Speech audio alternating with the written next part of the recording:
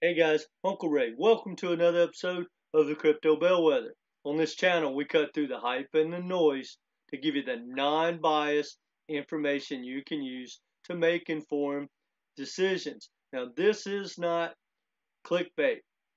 There's a good chance that Quant is going to integrate AI into the network.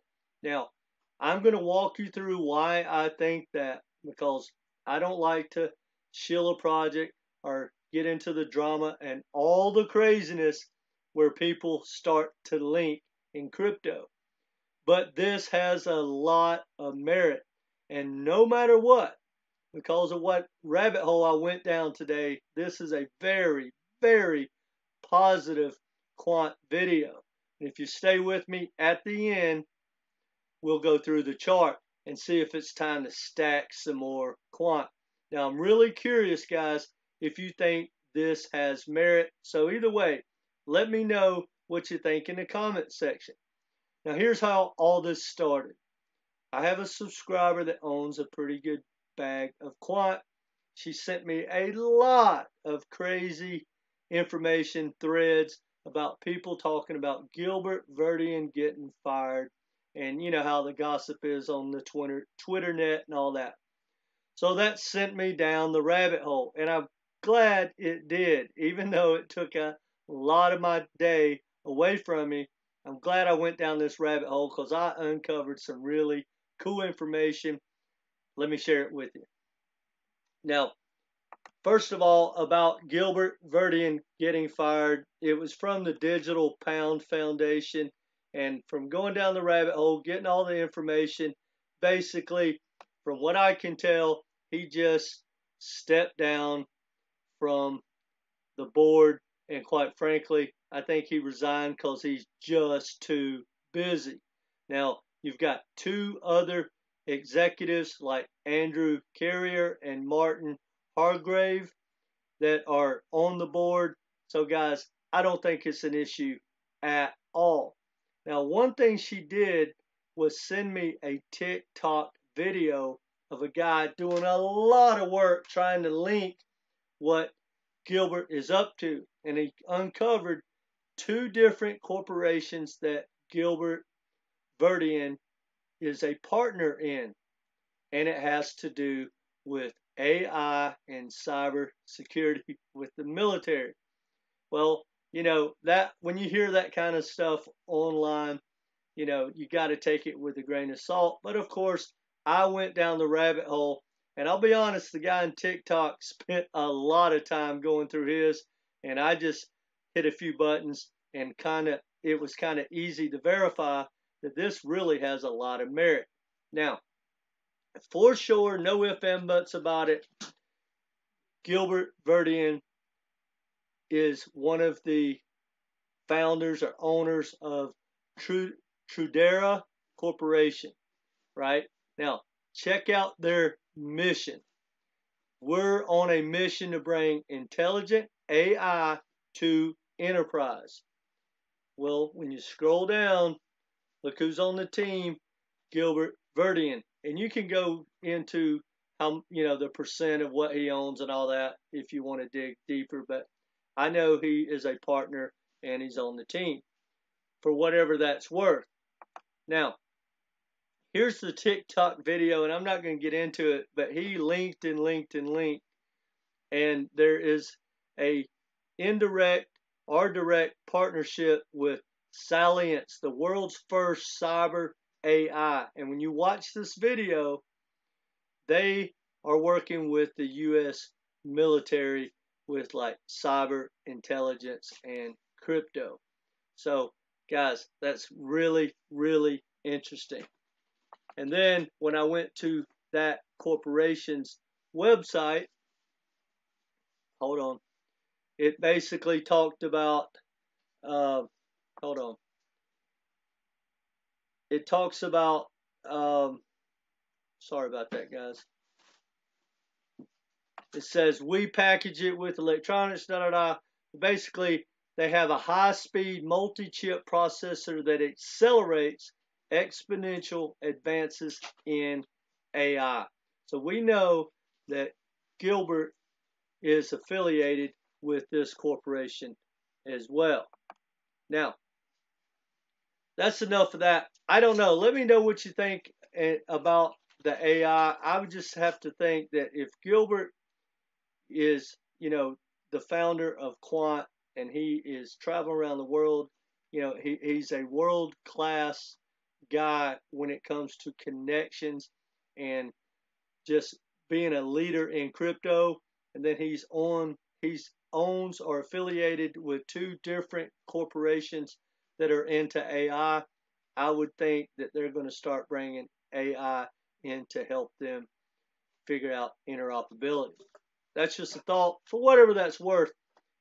Now, but when I was digging into that, I uncovered a little bit of old news, but I want to share it with you. You may have heard about it or you haven't, but I hadn't.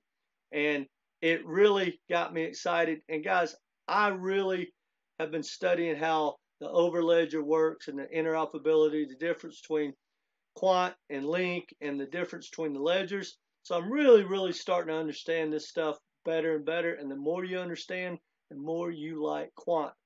But anyway, let me read something. This is old news. It's a couple years old. It says SIA is a leading infrastructure which has 2,000 plus financial institutions and 570 banks connected to their own wired network. And they will be using the overledger for interoperability. And it says the interoperability is for the banks and financial institutions. Now, here's what I found interesting. And, I know a lot of people that are out there that are tribal. They don't like to hear positive things when it has anything to do with, say, XRP. But I found this quote pretty interesting. After they made this announcement with SIA and Quant, Gilbert Verdian sent out a text in his Telegram. And this is what it says. It says, this is what Ripple with XRP, Stellar with XLM, and partnering with IBM have been trying to do. Well, this is a game changer we've been working on. We're bringing blockchain interoperability to the 570 banks that SIA work with. So guys, that if I'm reading that right, they're saying that XRP was trying to do it, XLM was trying to do it, and Quant made it happen.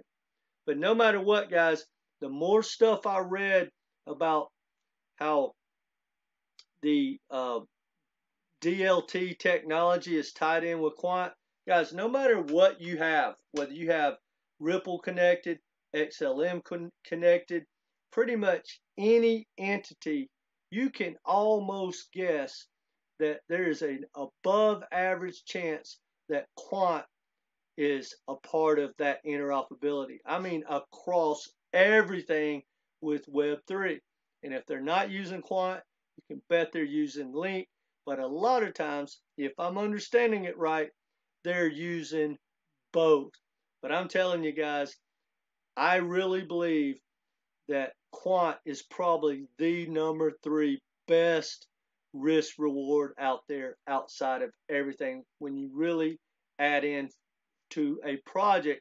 Like if I had to hold something long term, which I go bull run to bull run, Quant would definitely be one that I would consider. It is an absolutely great project. Now, SIA basically has a decentralized storage, and check this out, guys. For whatever this is worth, a lot of people, in crypto, they only follow the projects like XRP or XLM or XDC or HBAR. But guys, I'm here to tell you, I'm guessing, but it's a very educated guess because it's hard to track. We know what like XDC's doing. We know what XRP's doing, XLM's doing. But guys, the biggest production out there of really what's going to dominate banking is all these private chains look at Sia Chain. No one's ever even heard of them, or at least no one's talking about the private blockchain for financial institutions, corporations, and public administration, using basically distributed ledger technology. Now, that's not a negative. I've said this over and over. All that interoperability and connectivity is where your so-called banking tokens with real-world utility are going to really get their share. But from what I'm seeing, guys, in cross-border payments and when they start tokenizing assets, it's going to be on the big private blockchains like JP Morgan, Sia Chain, that company, Tezzeret, I believe it is, that I did a video about a couple of weeks ago about. But guys, that's not a bad thing, but it is what it is. And I really wish there was a lot less tribalism in crypto so we could have some intellectual conversations and really try to figure how this big puzzle works out. But anyway, guys, no matter how this shakes out, I'm here to tell you, Quant is one of the key players, no ifs and buts about it, in interoperability in all of crypto to do with everything. So, and with the tokenomics, I can't be more bullish about Quant. Now, again, I go bull run to bull run, but I have no doubt with its tokenomics, it's going to take out this old high, changing gears. I wouldn't be surprised if it 2x or 3x from that old high easily. Now, that's just my personal opinion. But right now, we're at about $103. Now, the support is right at 100, just under 100. If it breaks that support, which could be by the end of the week with all the craziness going on in crypto, there's really nothing stopping Quant from going back down to the low of last year. Now, that is what I'm hoping for. Like, I know a lot of people, they don't like their projects to go down, but guys, I wish Quant would hit the floor. I wish it'd go back down under $1. I would just load the boat. Look, guys, we got plenty of time, in my opinion, till the next bull run starts. I think at best, we may pump short term because of all the craziness with the bank, and that pumps Bitcoin. But guys, I think something's going to break. No matter what, there's nothing positive, not one single thing positive going on in the global economy or in the American economy. So these markets are probably going to go sideways to down for the next couple of months. If we're lucky, something will break and you can run in and grab more Quant way under $100. That's what gets me excited.